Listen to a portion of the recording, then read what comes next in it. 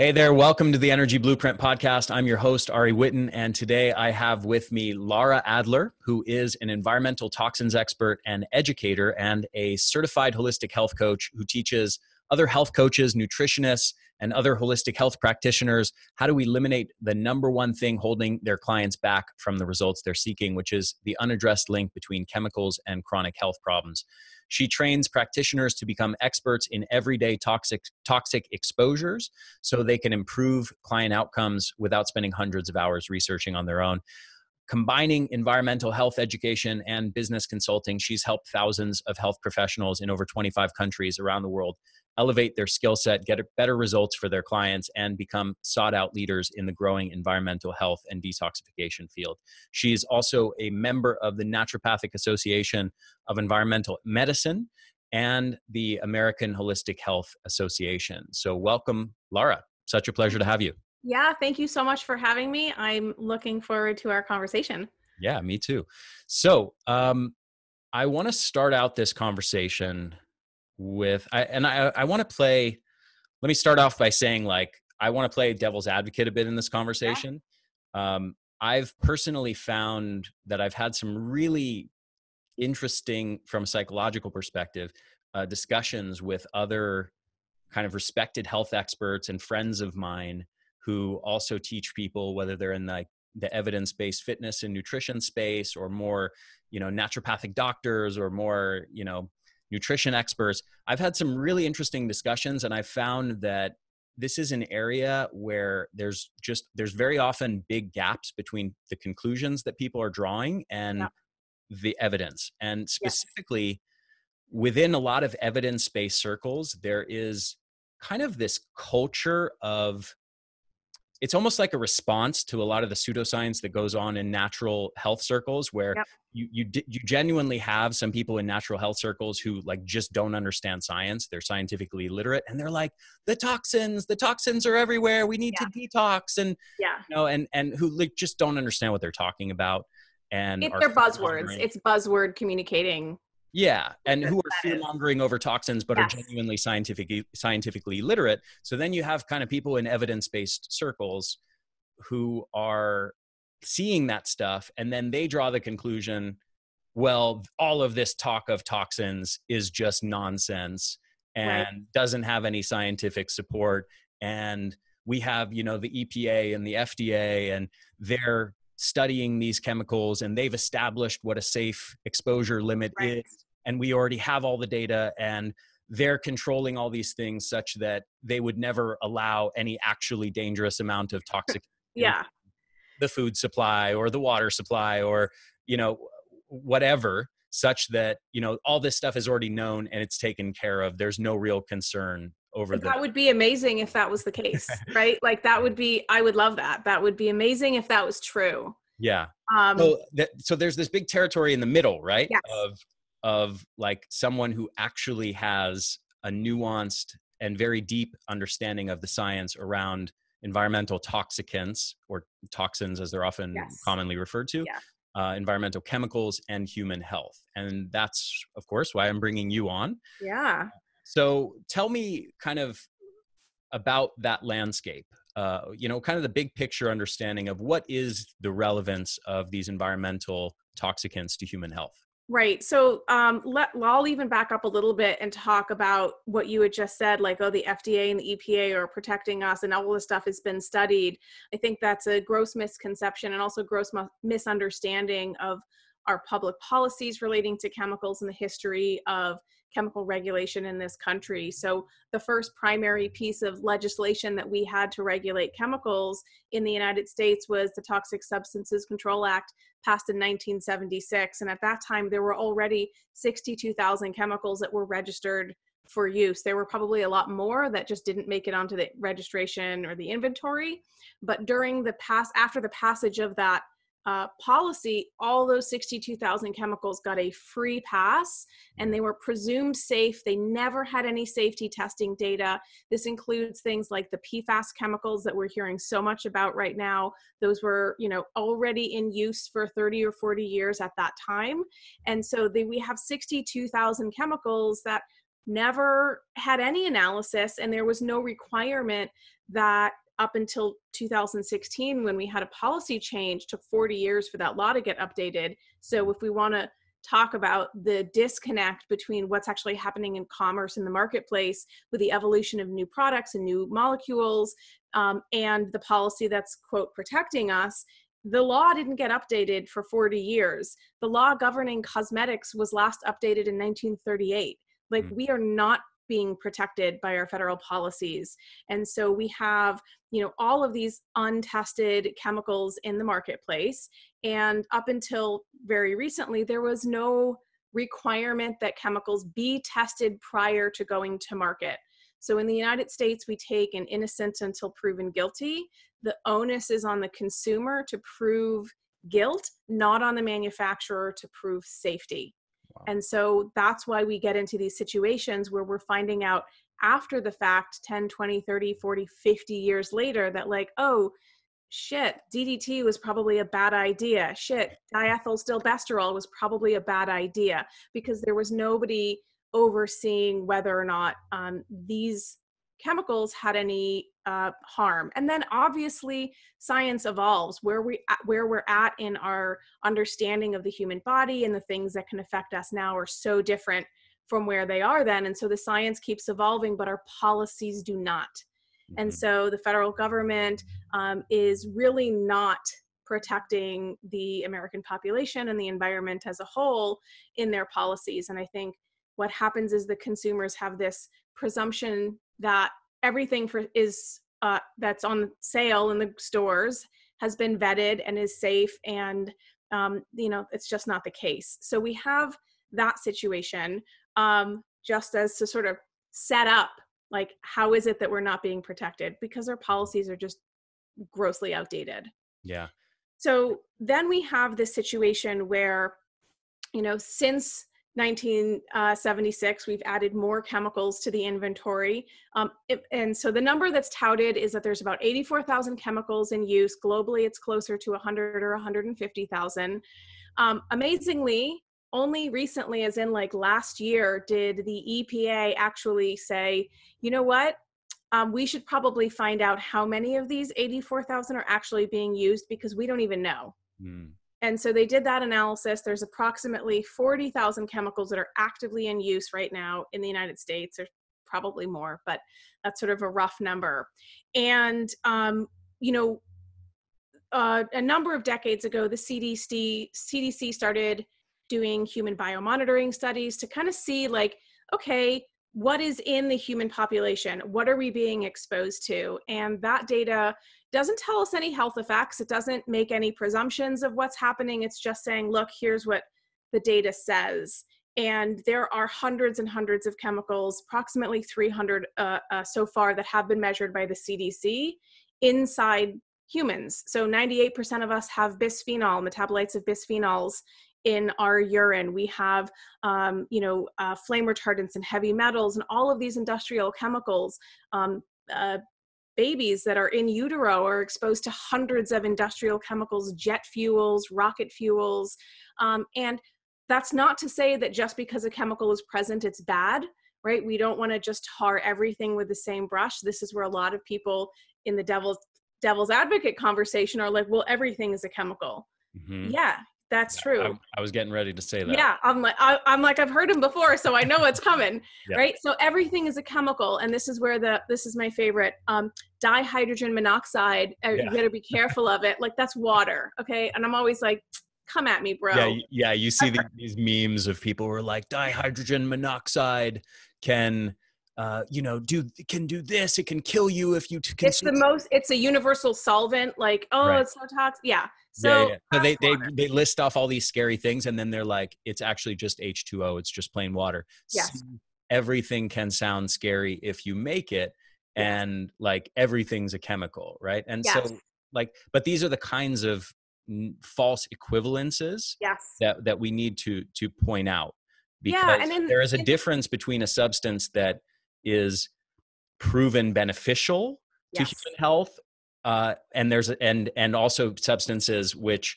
are benign substances like water, which are actually necessary, vital nutrients for human health.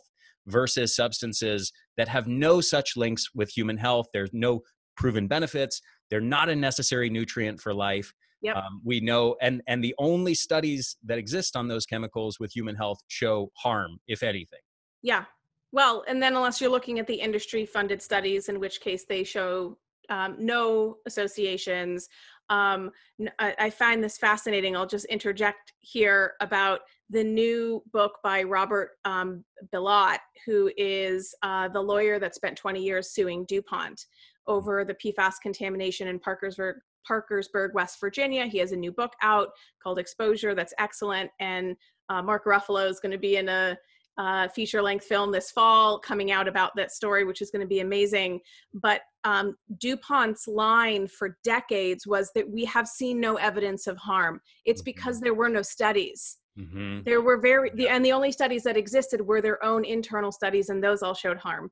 So they just because you can't see it, just because it's not published in the literature, doesn't mean it's safe. So absence of evidence is not evidence of absence. Yeah. And so we have to be really careful about how we're talking about toxins and chemicals, and we don't mean all chemicals. So in the field of environmental health or environmental medicine, they're specifically looking at the chemicals that we know to cause harm. And so when we get all of the, the naysayers who don't understand what we're talking about, and they don't understand the nuance there, which is frustrating. So these chemicals are in us. Not all of them are bad. Chemicals have for sure made our lives better, easier, safer. And some of that has come at a cost. Basically environmental, every single chronic illness that people are dealing with has some association with an environmental exposure, whether it's an adult exposure, in utero exposure, early childhood exposure.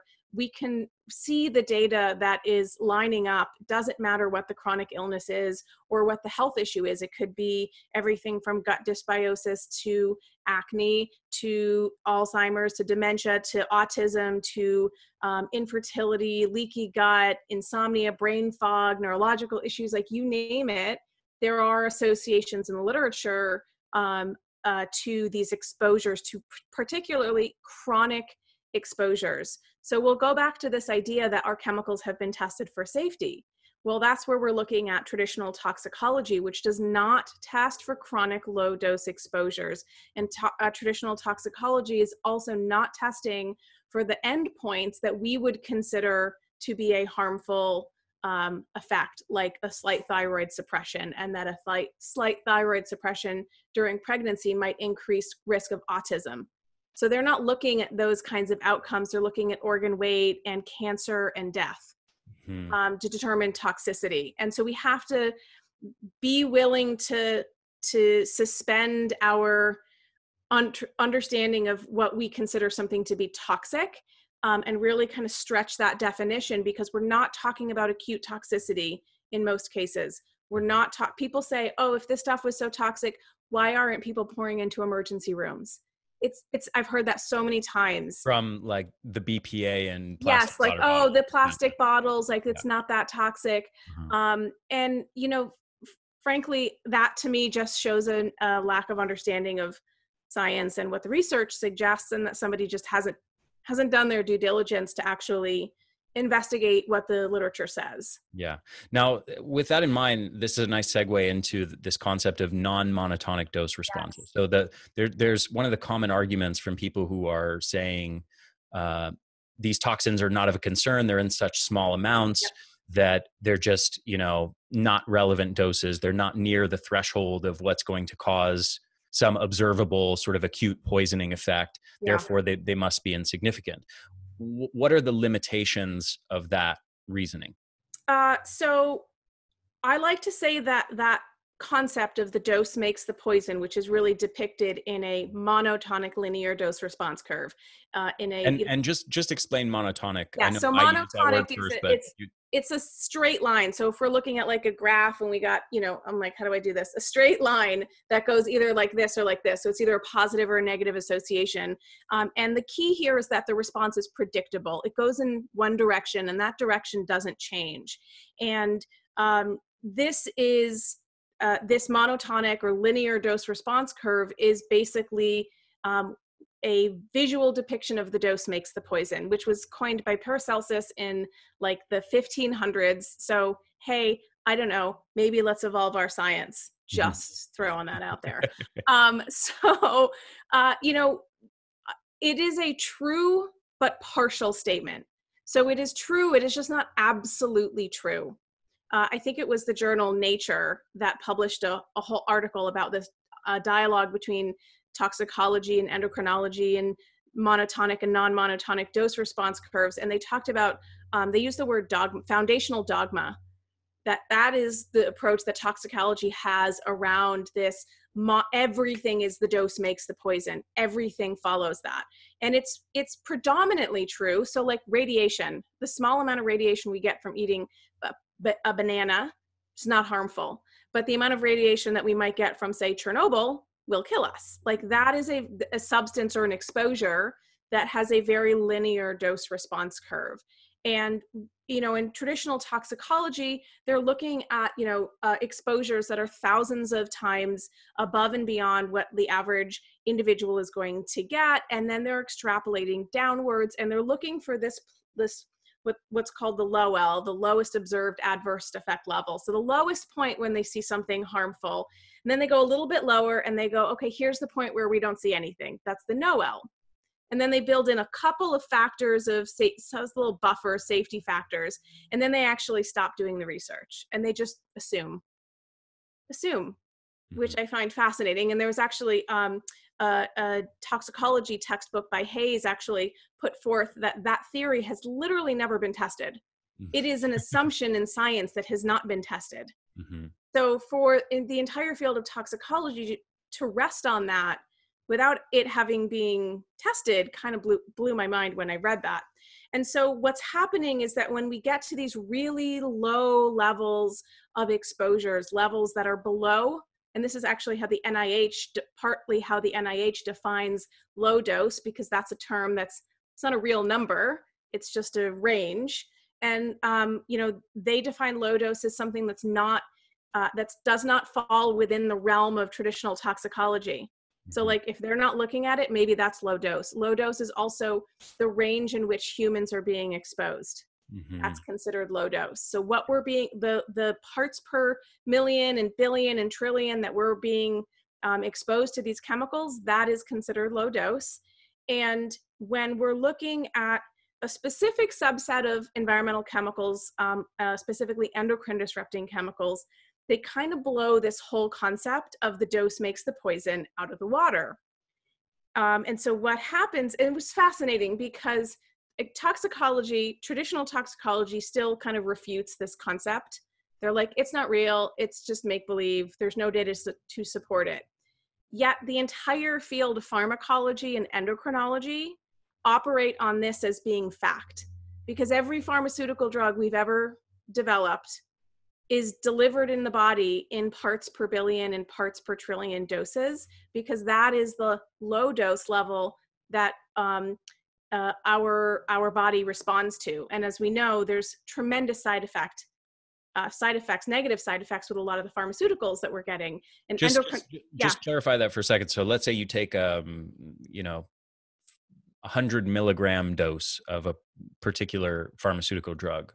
You're saying that amount of milligrams is going to be parts per million or parts? Yeah, it depends on, because it's not a, it's per kilogram per, it's milligram per kilogram of body weight. Okay. So it's not an apples to apples. You have to actually do a conversion to get it to a parts per million. So like when it's in the human body. Yes, it's done a little bit differently, but you know, we look at you know, the doses of, for example, like birth control, the amount of estradiol or synthetic estradiols that are in there are so tiny, because that's the levels that our body is designed to respond to. That's why they work. And they have a giant range of side effects. You had Dr. Jolene Brighton on your podcast recently. So, you know, I'm sure she talked about some of those side effects. Yeah. And so that's a biologically active compound that's being delivered into the body in these minute levels that toxicology wouldn't consider an issue, because it runs into the realm of pharmacology. So toxicology and pharmacology are sister disciplines. They're just on different ends of the spectrum.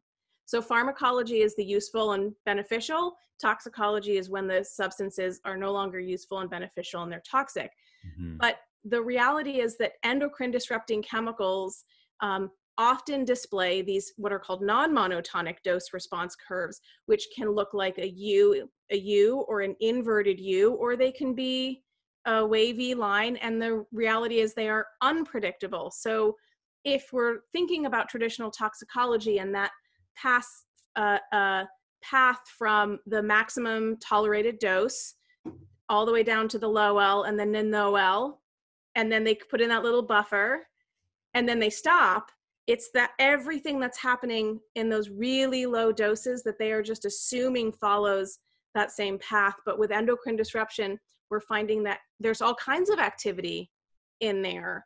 So in other words, to simplify all that and distill it into like something very practical, a very low dose of something is not necessarily safe. A very low Yes. dose can still be biologically active. Absolutely, absolutely. And we've seen this with it's what blows my mind is that this is well established in the literature in some parts. So if you look at the breast cancer drug tamoxifen, it actually shows a non-monotonic dose response curve, like it's well established. And so that what we have is in the beginning, when you're giving somebody tamoxifen, nothing happens. Then they actually get a flare where their symptoms get worse and the cancer cells proliferate. And then it comes down, and that's where tamoxifen really has that sweet spot. So breast cancer patients who are taking tamoxifen experience this really painful flare. So that's just showing it's going up and then it's going down. And so this is what's happening with endocrine disrupting chemicals at these really tiny doses. So the hormones in our bodies are measured typically in parts per trillion. This is really, really tiny. I like to say that our hormones are communication messengers, and they communicate in whispers, really quietly. And Mhm. so when we're being exposed to parts per trillion and parts per million and parts per billion of chemicals, it's at a frequency that our body responds to. And that's more concerning than a really high dose for those types of chemicals. Okay, so there's two other layers to this story that I think are, from my understanding, and I'm certainly much less of an expert on this topic than you are, but there's two other layers of this kind of safety research that I think are relevant. You tell me if my thinking is on the right track. One is uh, this example you gave of tamoxifen just now, the fact that we know this non-monotonic response, and Yep. we've done the safety research. Yeah. Um, my understanding is that, like, the fact that we've done it with that particular chemical is great, but we actually haven't done that Yep. kind of actual Yep. detailed study of the actual true effects of very low dose effects of a substance for most of these tens of thousands of chemicals that Yeah. you're referring to. So that's one layer, is we don't actually know. We're, as you said before, just basing it off of um, the low L and no L measurements, and then extrapolating down to what Yep. we think would probably be the effect of lower doses of that substance. And then the other thing that I think is a big factor, especially as we talk about pesticide residues in conventional organic, which I want to get into, um, when you look at those studies and the conclusions people are drawing about these pesticide residues in health, one of the consistent concerns that these toxicology researchers are bringing up is we have no idea what any potential synergism is between Yes. low doses of dozens of Yes. these different chemicals are. And we have some real indication that there may be synergism. We've got examples of synergism of chemicals in other places. And there's no real studies of the synergism of these chemicals. So all the safety studies that do exist, they're not taking, for the most part, they're not taking into account these non-monotonic dose responses. Yep. And they're not taking into account, they're doing these safety studies in isolation on Yeah. each individual chemical for the most And they're part. short studies. They're Yeah. 3-month studies. They're not doing chronic low dose exposure studies. That those don't exist. Hmm. Um, they just don't. And so, there's certainly, when it comes to endocrine disruption, there have been some studies that are starting to tease apart this like cocktail effect Hmm. of what happens when we have two endocrine disrupting chemicals or three, and the effect compounds. So it's not 1 + 1 = 2, it might be 1 + 1 = 5. Mhm. And that's again in isolation. And that's how all of our research is done, is in isolation. And beyond that, we're looking at epidemiology, which a lot of people in the evidence-based space are like, epidemiology is Mhm. not, it's junk. But it's what we have. Yeah. And it's not ethical to test chemicals on humans. Right. So this is what we have. And that data um, tells us things that we should be paying more attention to and not being so dismissive of. Yeah. This is an important juncture. I want to emphasize this point, which is, if you figure in these layers of the story that you just explained, and that I added with the fact that these chemicals are studied in isolation, the non-monotonic issue, the reality is with a lot of these chemicals, we don't have any real relevant research Yep. as far as the long-term effects of low dose exposures that are chronic for years or decades. Yep. We don't know. We don't have a randomized controlled trial that lasts for 40 years or even 5 years Yep. of people consuming, people who are administered doses of And dozens they of won't different ever chemicals, exist. or even Yeah. one of these chemicals, and versus a group that wasn't given that, a placebo And control the group that reality is, if you talk to any of the companies that do like urine testing for these types of toxins, there's no control. yes. We have no control, because meaning there's no unexposed control population. We Hmm. are all exposed. Yes. So So yeah. so my point is that there's real limitations in the Yep. research. In a perfect world, we just do a placebo controlled study of the substance versus no substance. We've got a very clear randomized controlled study that we can know the effect. But if we can't do that, as is the case with these chemicals, um, we have to rely, as you said, on epidemiological research, Yep. which is not ideal, but it's the best we got. Yes. So the juncture that you're at is, you can either way, you have to make some kind of speculative leap from Yep. this point.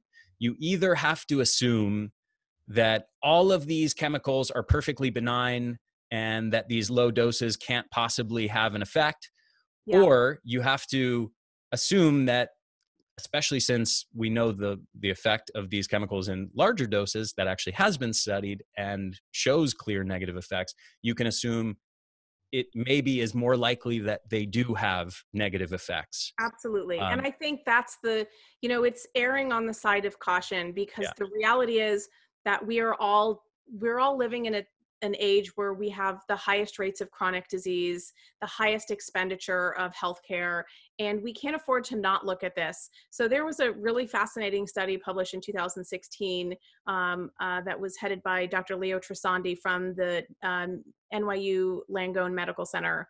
And they looked at, in this study, 5% of the known endocrine disrupting chemicals, of which there's over 1,000 that have been identified, using very limited criteria by the federal government. So there's probably a lot more.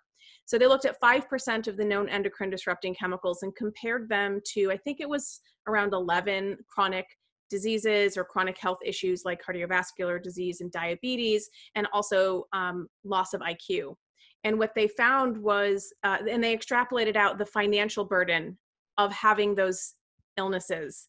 And they found that this 5% of endocrine disrupting chemicals contributed $340 billion annually in healthcare costs and lost wages. Mhm. And that's 2% of our gross domestic product. And that is a tiny sliver. So, and in the European Union, where they regulate chemicals differently, it was about a third less of a burden, because in the European Union, the European Union countries have national health care. We can argue about whether or not it's good or not. That's not the point. But the point is that the government foots the bill for that healthcare expenditure. And in the US, because we don't have any federal mandated healthcare system, we foot the bill. Mhm. And the federal government is under no pressure to regulate chemicals differently, because they don't have to pay for it. We have to pay for it in healthcare costs. So I think it's a dangerous assumption to make that these chemicals, these very low doses, are safe. So here's a good example.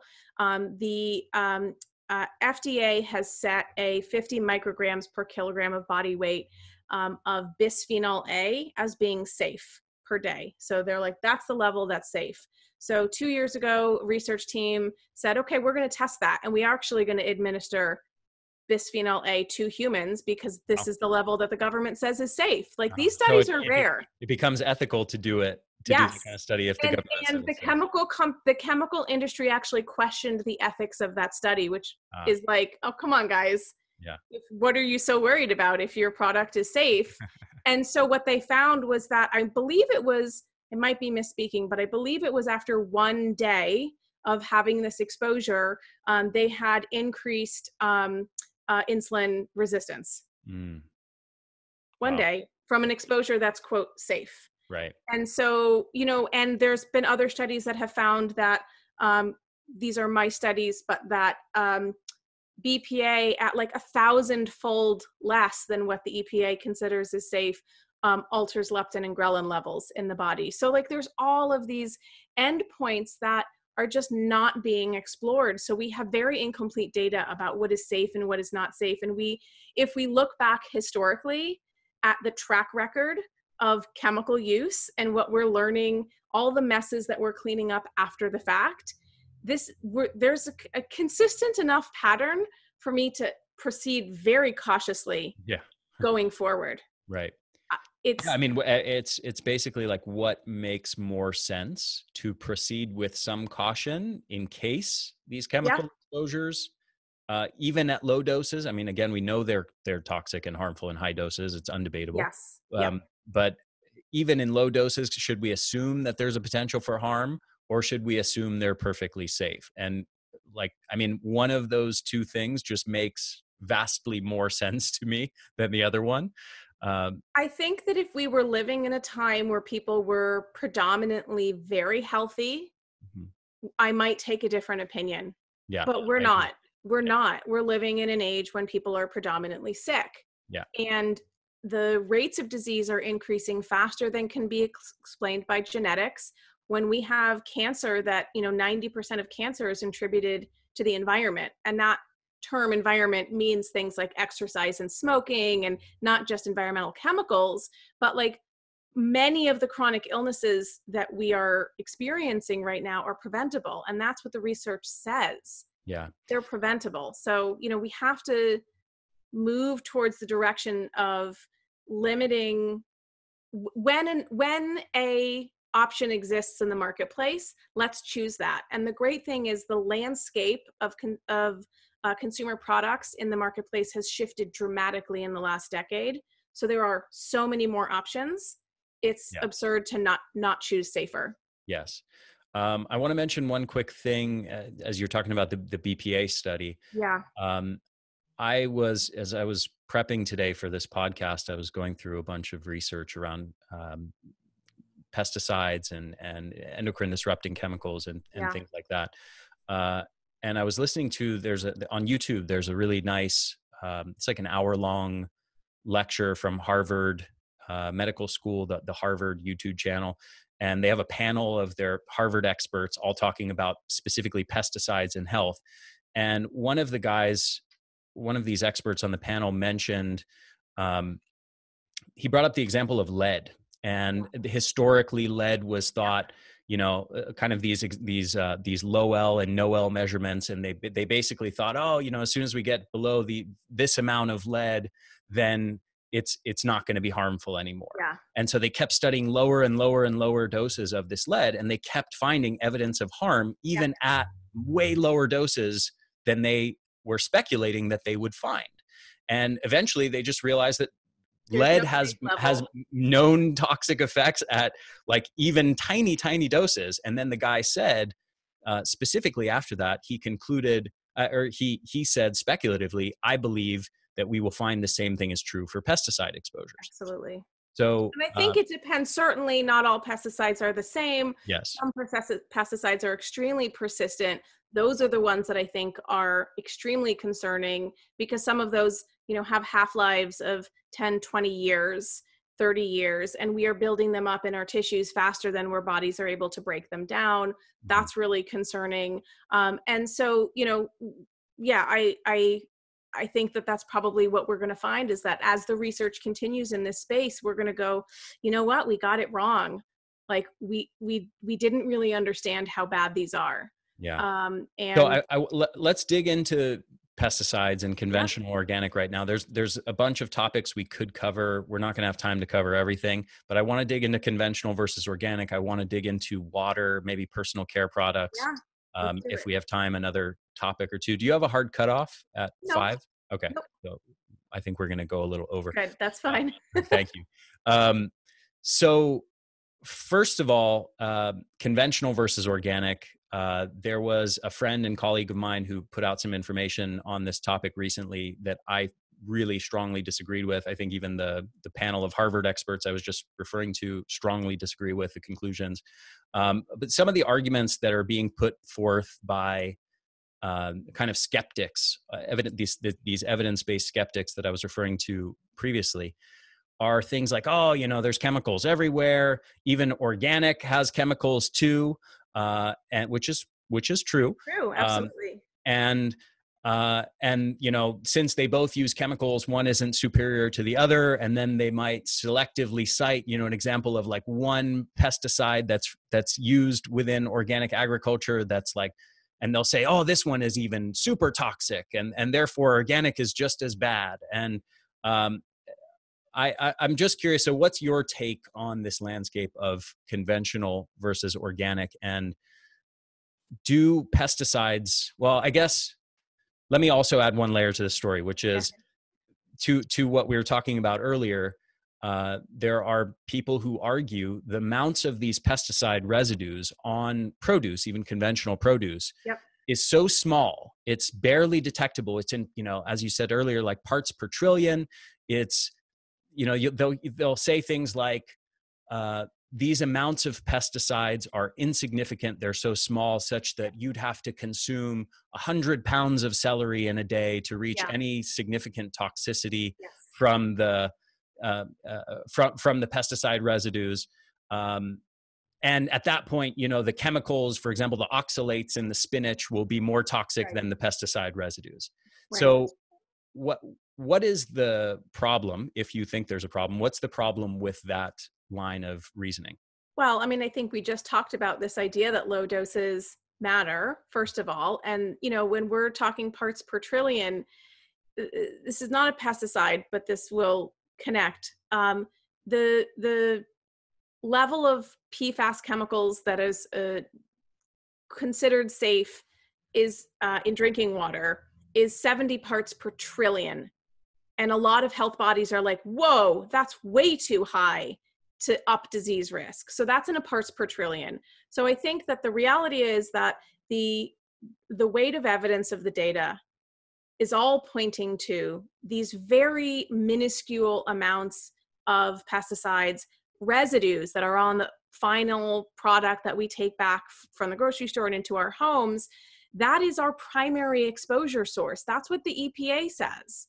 That's what the NIH and the CDC says, that our primary source of exposure to organophosphate pesticides, which is the primary class of pesticides that are used, there's certainly other classes, comes from our produce. And then we have studies that are saying, okay, if we're looking at the levels of exposure that we are being exposed to these pesticides and then correlating with them to all of these different diseases, I think you can't make that statement that those low levels don't matter. Mm. And it also reinforces this whole cocktail effect conversation. We're not just eating one vegetable, hopefully. We're eating a lot of vegetables and lots of fruits. And these are also not the only sources of pesticides and herbicide exposure that we're getting, is certainly not through our fruits and vegetables. That's certainly a primary place. But, when we're looking, for example, at like the environmental working groups, Dirty Dozen, Clean 15, they're only looking at fruits and vegetables because that's what the U.S. EPA market basket or FDA market basket data is based on, just fruits and vegetables. So I don't think the data supports that. We can find data that supports that the low levels of pesticides are not at all harmful. But I think that the weight of evidence is showing the opposite. I think we also have to consider, although this is certainly not a primary reasoning why somebody would choose organic, but there have been numerous studies that show that organic foods have higher levels of vitamins and antioxidants because they have their own natural pesticides in the form of antioxidants that are what we are seeking when we go eat a colorful red pepper or a deep green kale. Like, we're looking for these nutrients, and the higher nutrient compounds come, they are the plant's natural defensive mechanism. And when we rely on pesticides, that plants no longer produce those higher levels of natural pesticides. So there's that. I think actually, let's dig into that, because yeah, okay. there's some more that needs to be built out there. First of all, most people don't realize that a lot of these phytochemicals that are in plants that are associated with health benefits are, as you said, Natural pesticides. Natural pesticides, insecticides that the plant produces. Now, that fact, first of all, it's very interesting. There's a whole area called xenohormesis in the literature that's fascinating, one of my areas of passion.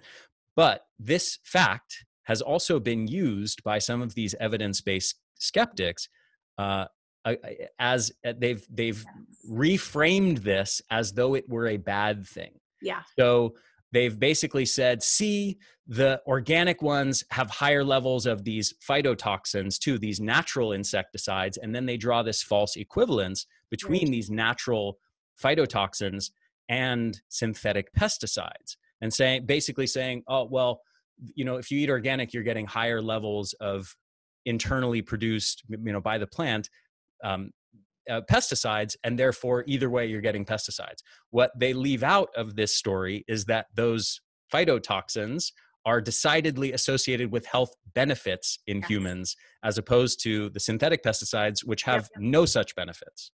Absolutely. And I think a really key piece of information here when we're trying to say, like, oh, organic also uses pesticides. Yes, they do. They're using they're not allowed to use, primarily not allowed to use synthetic pesticides, and the amount of pesticides, meaning the different types of pesticides, is far more restricted than the thousands of pesticide products that are on the market for conventional produce. I think, where, for example, the EWG's Dirty Dozen and Clean 15 gets it wrong is that they're only looking at the amount of the residue, not the relative toxicity of the pesticide. And so there's a new analysis Dr. Lynn Patrick has been doing this past year that's really kind of blowing that whole concept apart. And what she found based on what's in the EPA published literature is that there is a 6,000-fold difference in toxicity in organophosphate and organochlorine pesticides. Organochlorines are mostly phased out, but there is a 6,000-fold difference in toxicity. So you might have a really tiny amount of a pesticide on the clean food on the Clean 15 list that is 6,000 times more toxic than the equal amount on the Dirty Dozen. So it's not just the amount of pesticide, it's the relative toxicity of those pesticides. And the only way to systematically reduce our exposures is to move towards organic. Like, that's it. Like, there is no cheat sheet unless you want to get into like majorly in the weeds with methionine versus chlorpyrifos versus whatever. And nobody wants to do that except Lynn Patrick, obviously. There's one more nuance of this that I think needs to be understood by people, which is there are people who make this argument that, conventional organic both use pesticides and then again try to draw this false equivalence. Therefore, they're both equally toxic. You just pointed out one of the big flaws in that. But the other thing is, it doesn't matter really what is used on the farm. Yes. I mean, it does for the environment, which is a whole Yes. other discussion. And there's a whole big discussion to be had around what's happening in the environment as a result of these chemicals. Too broad of a scope for this discussion. We'll just talk about human health. But in the context of human health, um, we we also know that um, when it doesn't matter what's used on the farm, it matters the residues that end up on the produce, and the Yep. weight of the evidence that actually measures that, and that measures also levels of pesticides in the human body. While it's not perfect, and you can always point out, oh, well, they didn't measure this or that pesticide, so we don't really know, it needs to be more comprehensive. The weight of all of that evidence is very consistently in the direction of organic produce having lower amounts of pesticide residues, Yep. a much higher percentage where there's no detectable pesticide residues at all. Um, and the pesticide residues that are detected are of lower toxicological concern. Yes. So, I mean, it's just very clear, given what we, all the caveats of the research, that we don't know. We don't have great long-term studies on the risk of multiple exposures, of dozens of exposures long-term in low doses. It is clear that moving towards organic does lower your body load of pesticides overall, and lower especially the ones of greater toxicological concern. Yeah. And I think the other audience that we're completely leaving out of this is, pregnant women, or, babies in utero that are Mm. extraordinarily sensitive to these minute levels of substances that can affect their neurodevelopment or their sexual differentiation. And they are the most sensitive audience. We know that they're being exposed in utero because we have these umbilical cord studies. There's not a lot of them, but they are showing that these chemicals, compounds, pesticides, jet fuels, heavy metals, nonstick chemicals, etc., are showing up in minute amounts. And we're seeing that, what are we also seeing in our population is this massive increase in neurological issues, developmental issues in children, attention issues, and even things like gender dysmorphia. We have to start questioning what is the role of these chemicals in this massive uptick in these types of outcomes that we're seeing. And it's such a sensitive population. I know that there's been some studies of agricultural workers, which is like a whole nother reason, right? Like, if we are consuming conventional food, we are supporting the poisoning of human beings who are working the fields. And those human beings go home and they have pesticide residues on their clothes, and they are having, it's called para-occupational exposures. Their family members are now being exposed to much higher levels. There was a study done in the valley, in Salinas Valley in California, looking at the families of agricultural workers and their children and neurodevelopmental status. And they, paired children in the valley who are in the area where all this agriculture is, and the ones outside of the valley in the mountain range that don't have pesticides. And they just said, draw a stick figure. Mm. And you see the side-by-side comparison of these images. It's heartbreaking because the kids are the exact same age, and the kids in the valleys can't draw a stick figure. Mm-hmm. And the kids outside can. So like, I cannot see any reason to defend the use of pesticides, even if all of the data said there's no individual human health from consuming these foods. We also have to think of the broader implication of who else is being exposed. And we have hundreds of thousands, if not millions, of agricultural workers that are occupationally exposed to these chemicals, and have increased rates of all different types of prostate cancer and lung cancer and skin cancers. And do we ignore them? Yeah. Yeah, 100%. One of the other arguments that I want to bring to the table that you sometimes hear is,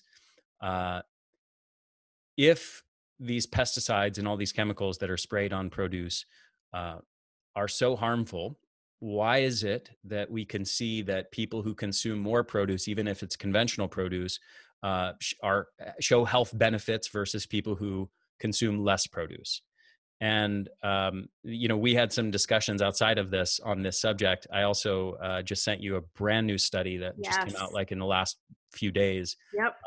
that gives us some fodder for discussion here. But um, if these chemicals are harmful, why would it be? How would it be possible that you could see health benefits from consuming more produce? Because vegetables are good for us and most people don't eat vegetables. Like, I think that's the reality, is that we have, of course these foods also provide nutrition, nutrients that our bodies need. Absolutely. So I never want people to feel like they're in a position, first of all, between like eating organic or eating no vegetables. I Mhm. think, and a lot of critics of the environmental working group say that they're fear mongering and now people are afraid to eat vegetables. That's definitely not the intention. We want people to eat vegetables, and there is also within that population very likely higher risks of other types of illnesses. So maybe overall they have improved health and decreases of disease. We have to look at the subsets of how's their thyroid function, how's their hormone function, because that might not be classified as a disease, but if they have low level hormone dysregulation or gut dysbiosis because they're being exposed to glyphosate, which acts as an antibiotic in the GI system, we have to take all of those things into consideration for sure. And then I know that you had a really great point that you had made when we were going back and forth on this topic, about we have to have enough comparison groups to actually make that data meaningful. Mhm. Because we can always take 2 points and kind of argue like, well, one is better, therefore the other one is bad. But we have to put it in relation to what?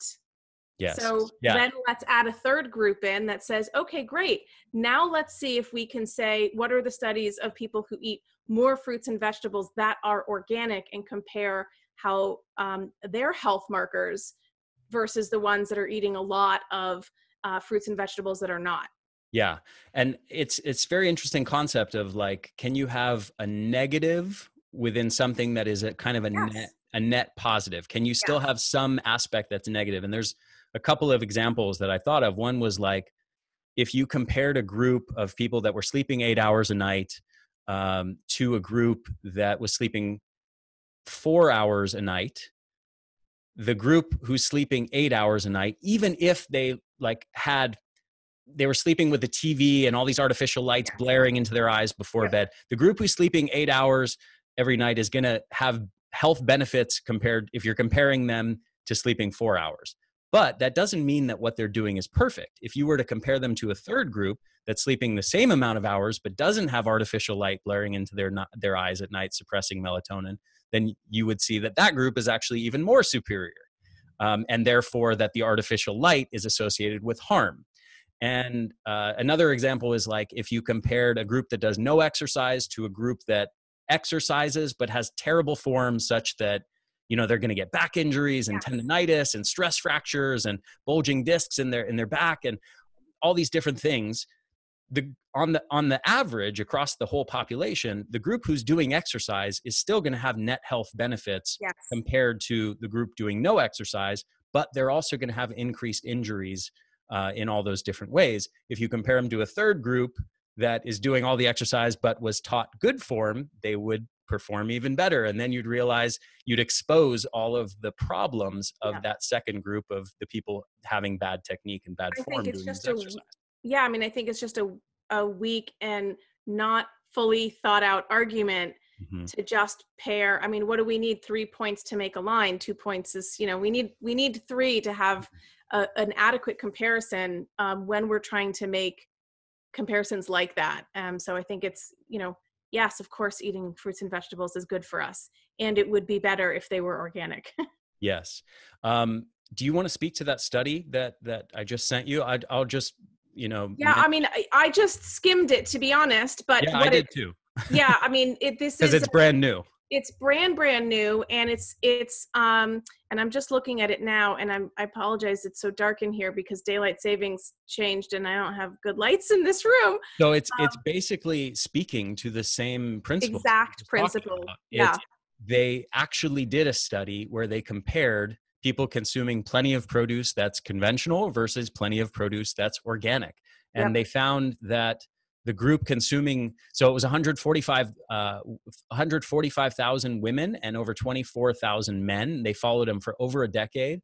And they found that eating organic produce correlated with a lower risk of heart disease, while eating conventional produce did not, even after adjustment for healthy lifestyle factors. Yeah.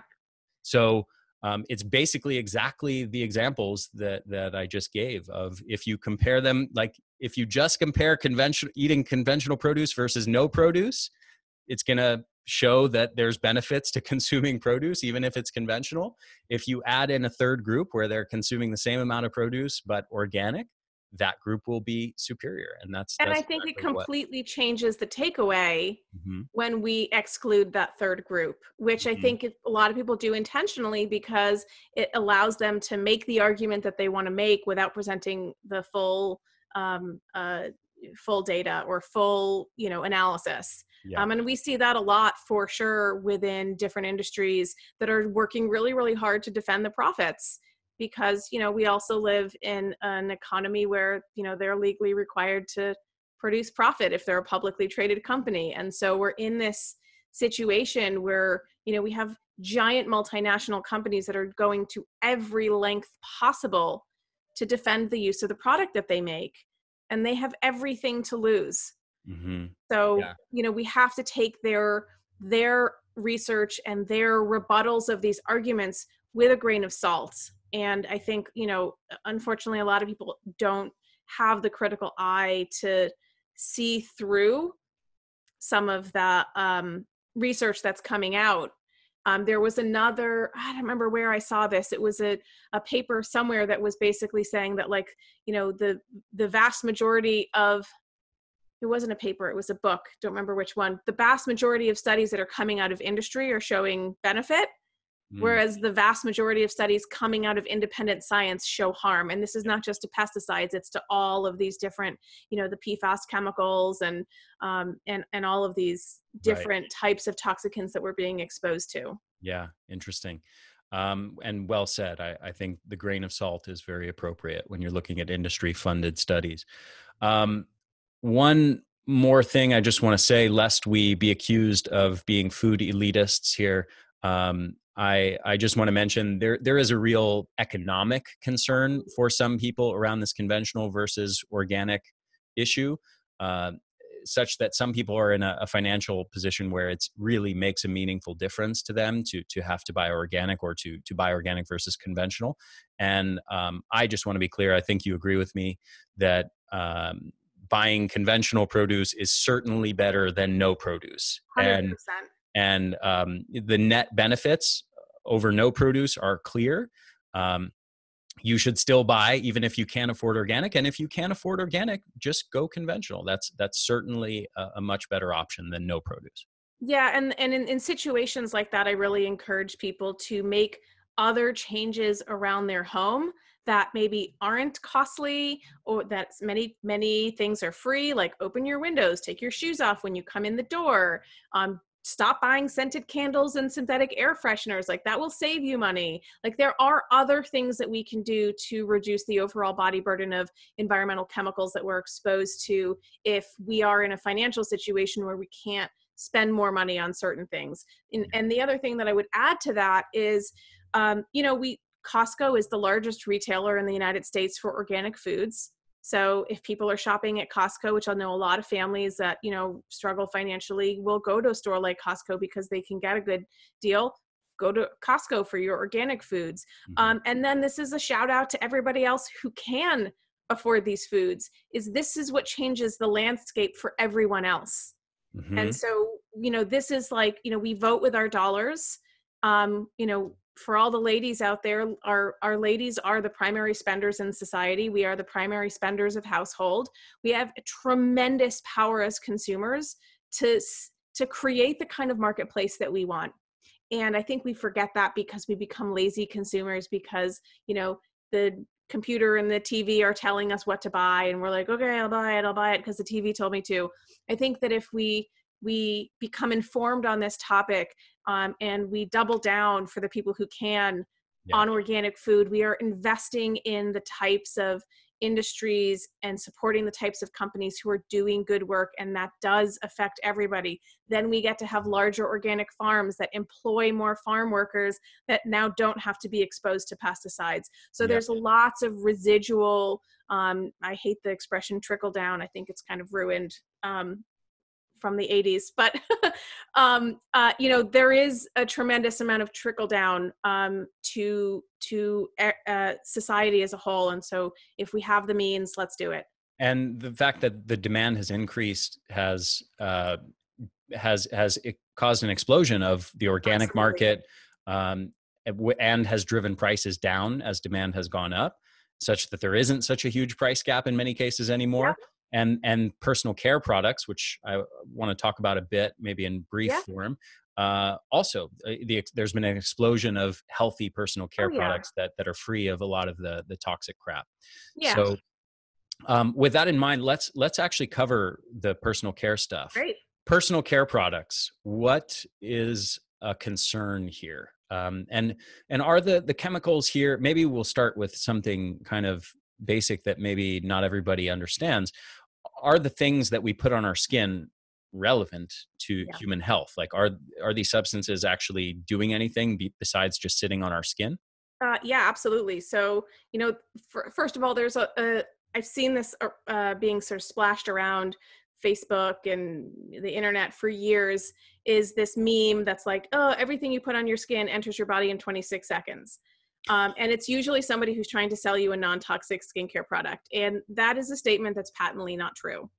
Mhm. So we have to, again, be mindful of our words and make sure that we're being accurate in what we're saying, so that we're not feeding the naysayers who are like, oh, going to take that and run with it. So our skin is a barrier. It does obviously keep out many of the things that we put on it, but a lot of the chemicals that are used in the personal care products that we use do absorb into the skin, and some of them do absorb quickly, but there's no universal time frame. There's lots of factors that determine whether or not something's capable of penetrating all the way into the bloodstream. It has to do with molecule size. What's how large or small is the molecule? What's the integrity of the skin like? Are you hydrated? Do you have a scratch? Like, there's all of these different factors. Does the product contain ingredients that are known penetration enhancers, and their job is to actually decrease the lipid barrier on your skin and increase penetration. So there are chemicals whose job it is to actually push stuff into the skin. The reason why I think this is so concerning, not certainly for all chemicals, but certain chemicals in this class of personal care products, is that when we absorb something through the skin, and when we inhale something, these substances go right into the bloodstream. So they bypass what's called first pass metabolism. So when we eat something and it goes through our GI system, and then it goes into the liver to be broken down or metabolized, and then that blood circulates back through the body. When we absorb something, it actually bypasses the benefit of getting broken down by the liver first. So it goes right into the bloodstream straight away and does its thing, and then will eventually make its way to the liver to be metabolized, if that's even possible. And so that is concerning to me, is that we are absorbing chemicals that don't have the ability to be broken down. Mhm. So we have that thing to consider when we're slathering body lotions and shampoos and shaving creams on. Most of the personal care products that we're using are made with synthetic fragrances. Those fragrances contain a chemical called phthalates. Phthalates are a very well established endocrine disruptor, so they very often have that non-monotonic dose response. They have health effects at extraordinarily low levels. What's the first thing somebody does when they go to the grocery store and tries a new product? They pop the top and they smell it, because because we love fragrance, right? Fragrance is the largest or strongest trigger for memory. It's our olfactory receptor lives in the oldest, most primitive part of our brain. So we love things that smell good, right?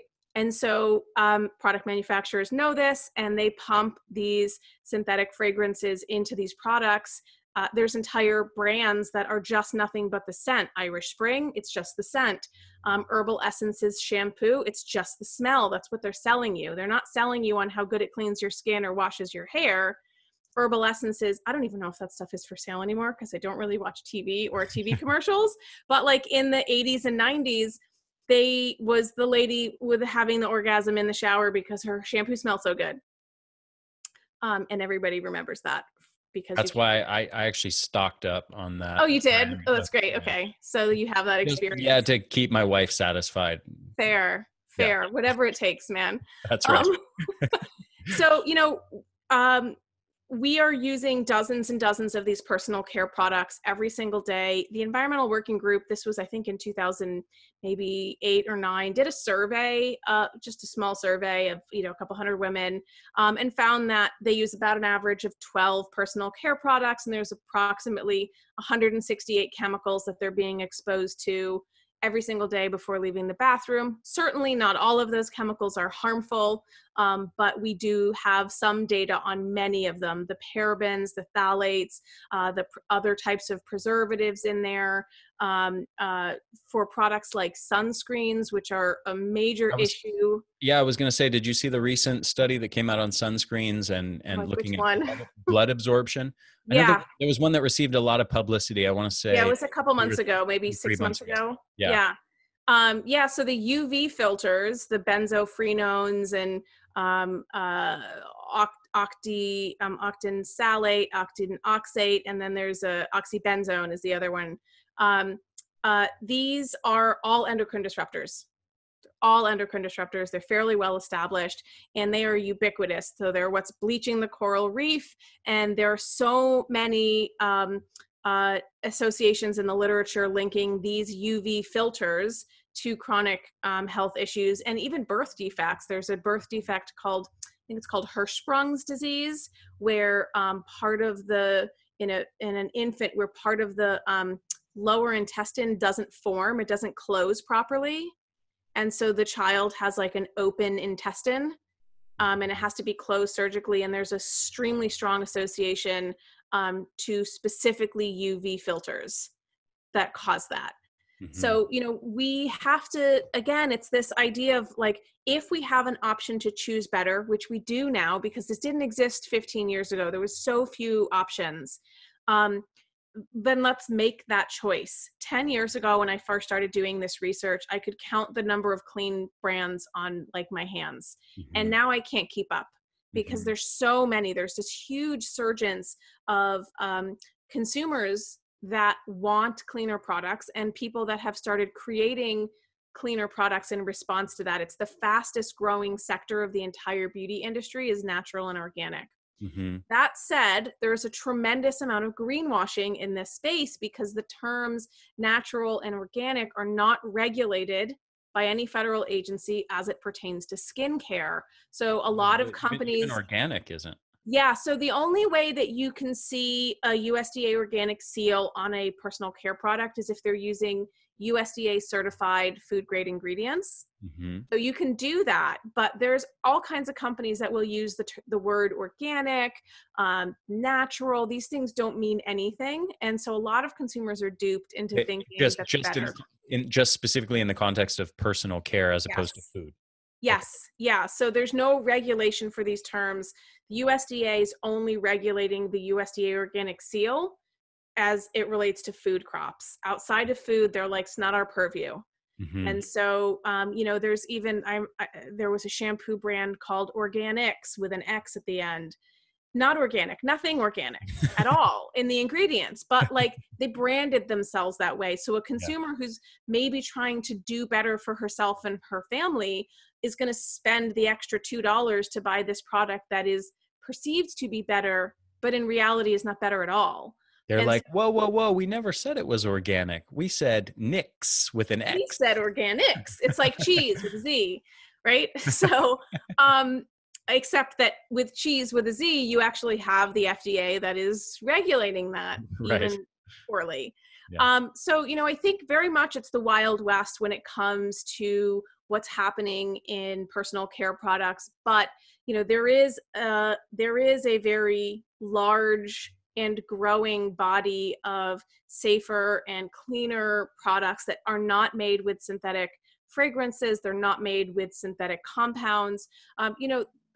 And then again, I'll just say, play devil's advocate to myself, is that not all synthetics are harmful. So there's a lot of people in the dermatological field that are like, oh, everybody's freaking out about natural, but there are certain things like, as much as I hate to say it, there's some types of petroleum byproducts in skin products that are so highly refined that there is actually no harm for them. Still don't like to use them, but so we want to make sure that we're weighing both sides of all of these issues. But I think that, we can simply swap out, when we run out of shampoo, we can buy a safer product.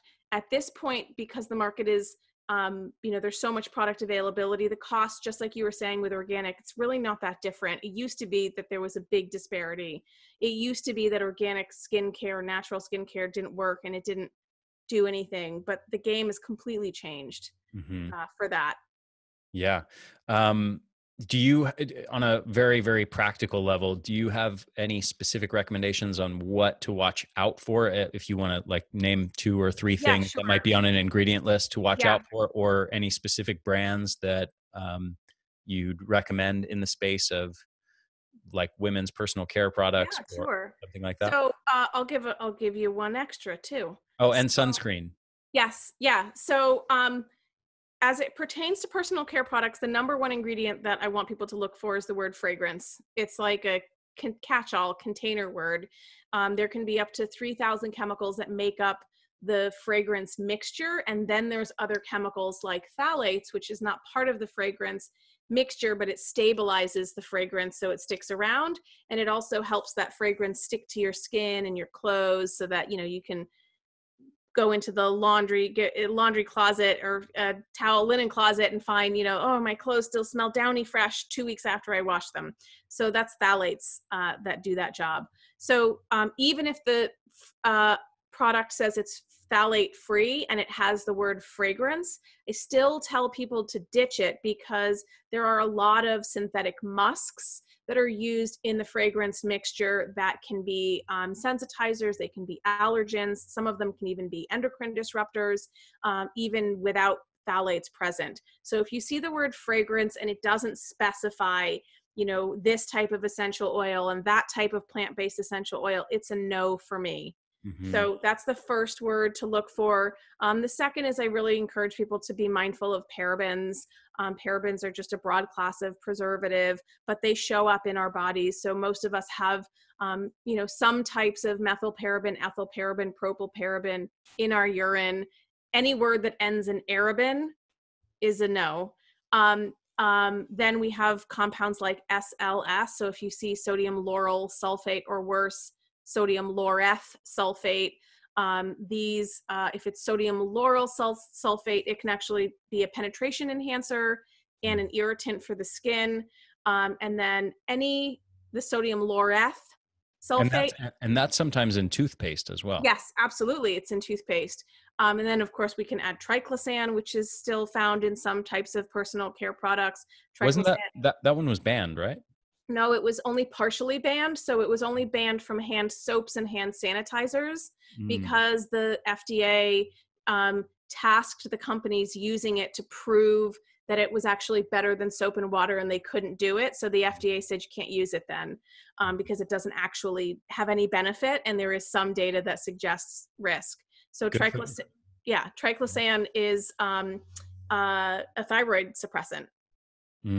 It's an endocrine disrupting chemical that goes after the thyroid. So no, thank you. And I'm like, what else? Any ingredient that ends in ETH. So like sodium laureth, satireth. It's a long list of chemicals that end in that, but that is an indication that the chemical or the ingredient has undergone a process called ethoxylation. And ethoxylation produces a byproduct that is carcinogenic. And companies can filter it out, but they don't ever bother because they don't care, because they think a small amount is fine. So a little small amount of carcinogen is fine for you. Yeah. So don't like those ingredients. And then as for sunscreen, you basically want to throw everything out that is not zinc oxide. Easy enough. Easy enough. Like everything else is a no. Yeah. It's easier to have the yes list than a no list. Mm-hmm. You know, there's lots of different brands. My favorite for women's skincare is Anne Marie Gianni. I think you know the Giannis. Yeah.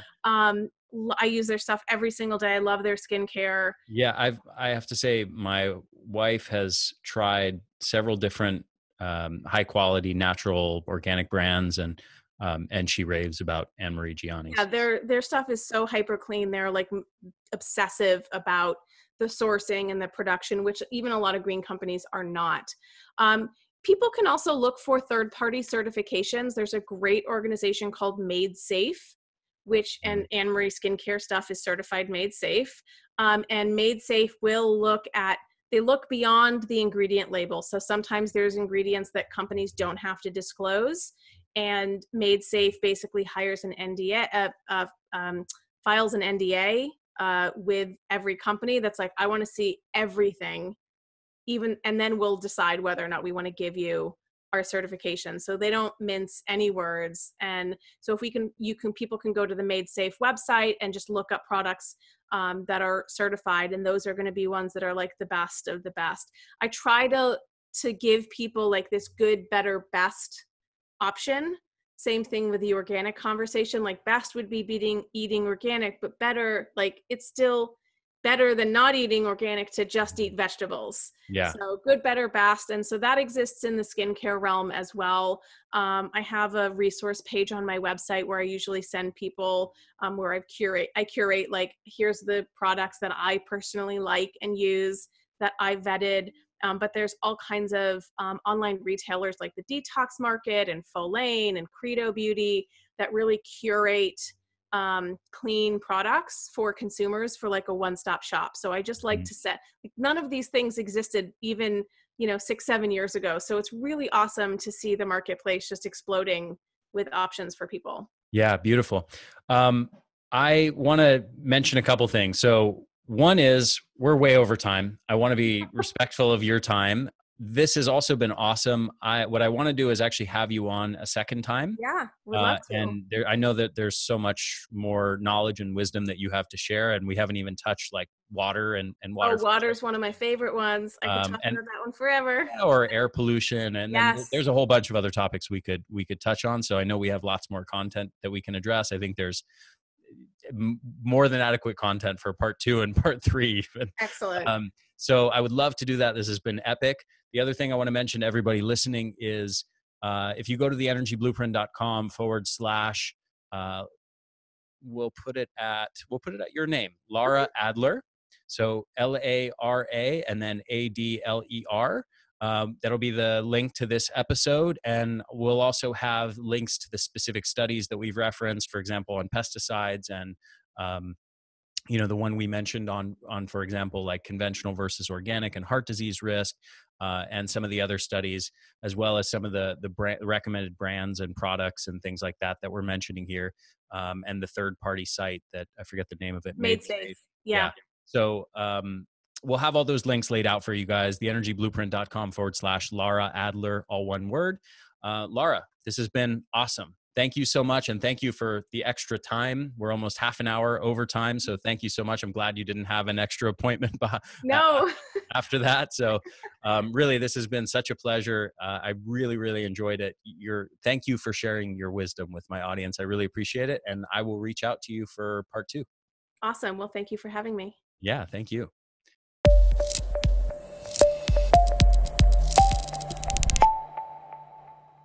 Hey there, this is Ari again. One more quick thing before you go. Just make sure to subscribe to our YouTube channel, The Energy Blueprint, and also make sure to subscribe to this podcast on your favorite podcast platform, whether that's iTunes or Stitcher or anything else. I hope you guys enjoyed this interview, and I will see you again next week.